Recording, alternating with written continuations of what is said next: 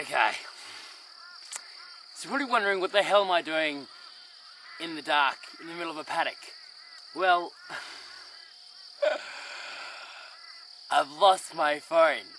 Chasing a few fly-blown sheep today to give them some assistance. I lost my phone out of my top pocket. That's not the bad thing. The bad thing is that it's my third phone that I have lost in this exact same way, and the novelty's wearing off.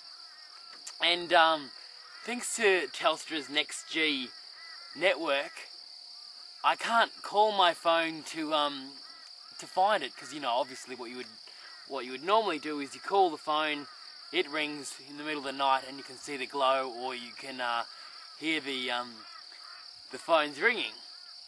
Thanks, Telstra, for having a really bad network that doesn't work on my farm anymore.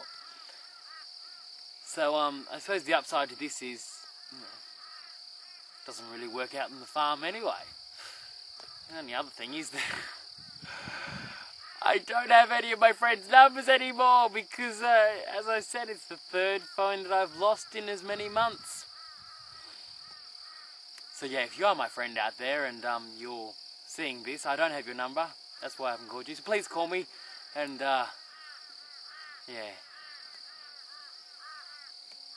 I hope I find it. But yeah, there's one thing that I can do, and that is at 6:30 in the morning my alarm clock should go off, and I'll be out here, and I'll either hear it or see it ringing. After all, there's only about 600 acres here where it could possibly be.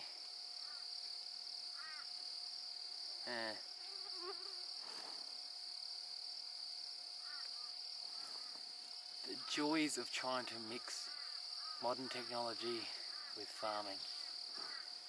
Here, little phone. Here, little phone.